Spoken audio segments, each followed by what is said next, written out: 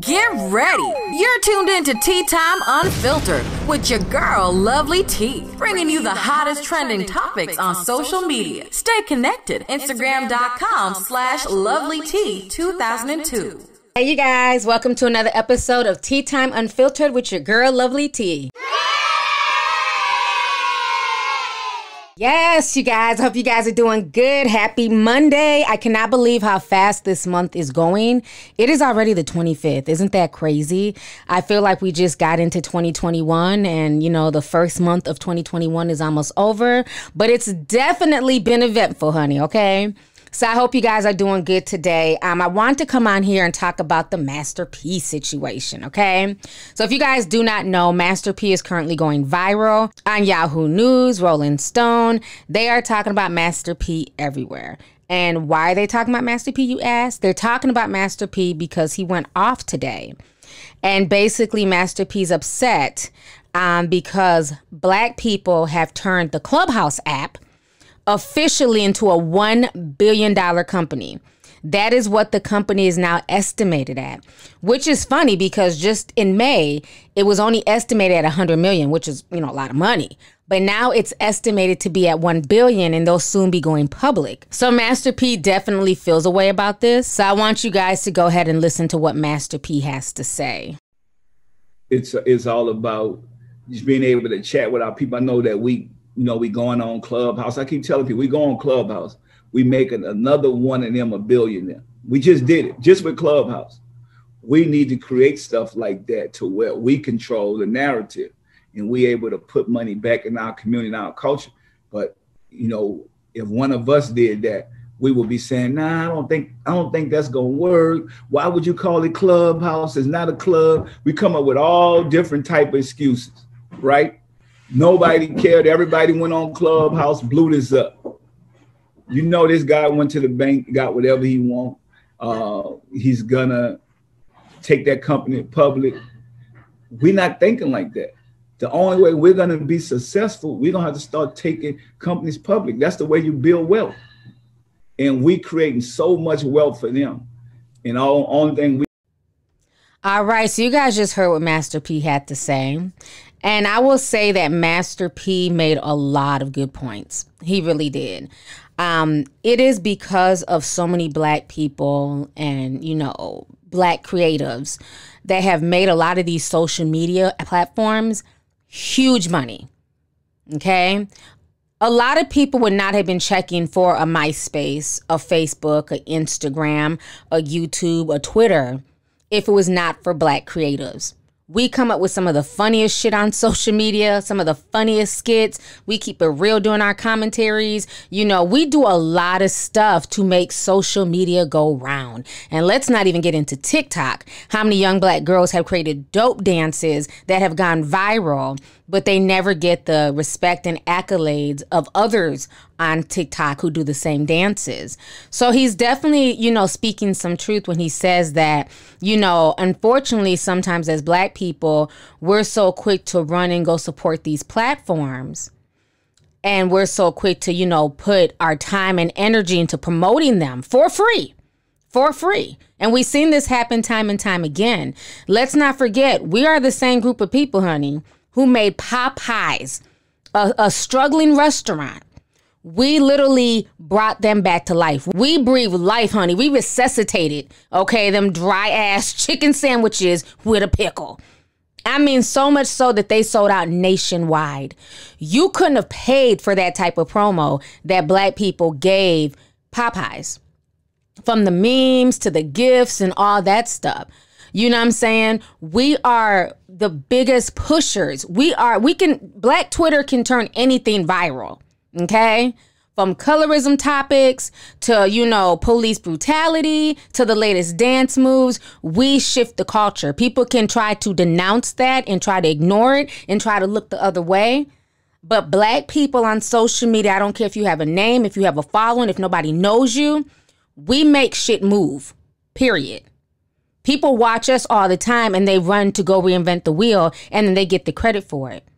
When I first started on YouTube, I remember it was tons of Black women in the hair community. And you had this small group of natural hair black women, and they were teaching women how to, take care of their hair, what type of butters and oils to use and things like that. Then you slowly saw a shift in the hair market.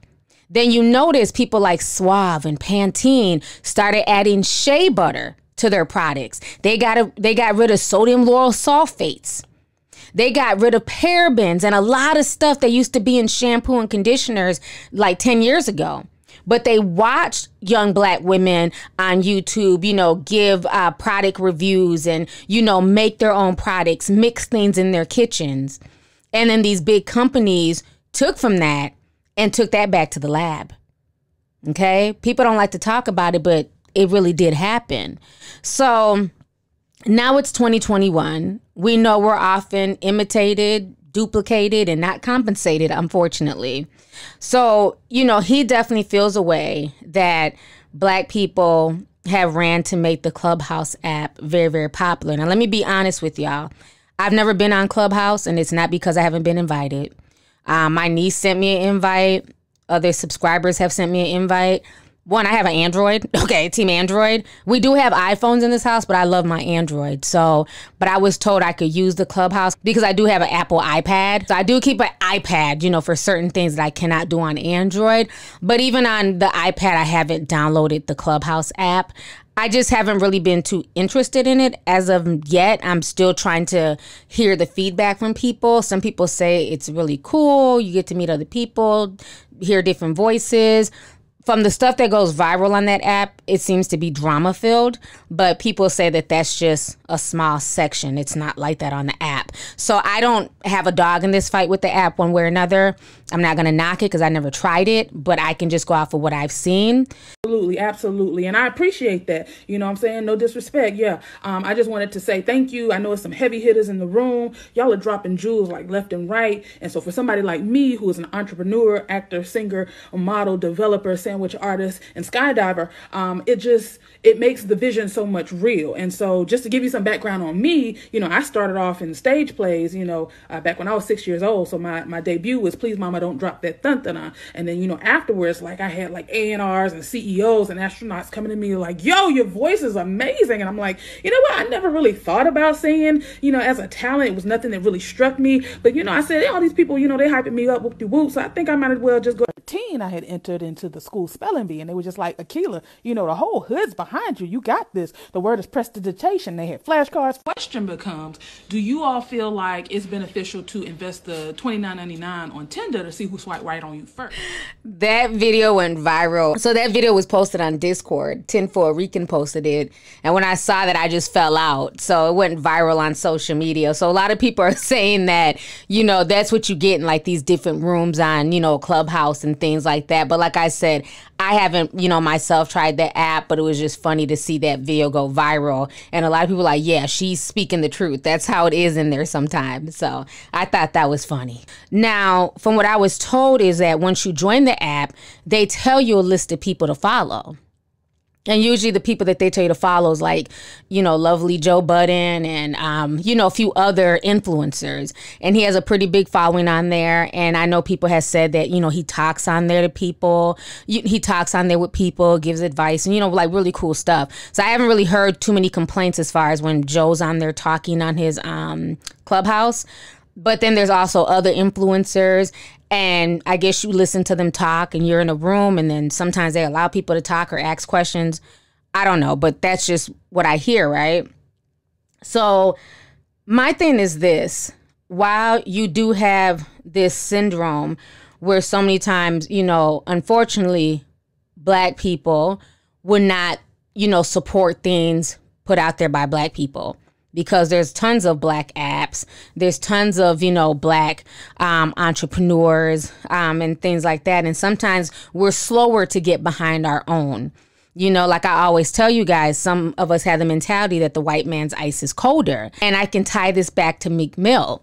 A few months ago, Meek Mill had took to social media. He basically came out and he said that he wanted to build a music platform in 2021, and he was taking on where he wants to take on like the majority of the ownership. So he tweeted this out. He says, me, Lil Baby, and Durkio trying to get somebody in Silicon Valley to build us a music platform where we can be the majority owner. We will pay. We need top Silicon Valley steppers, please.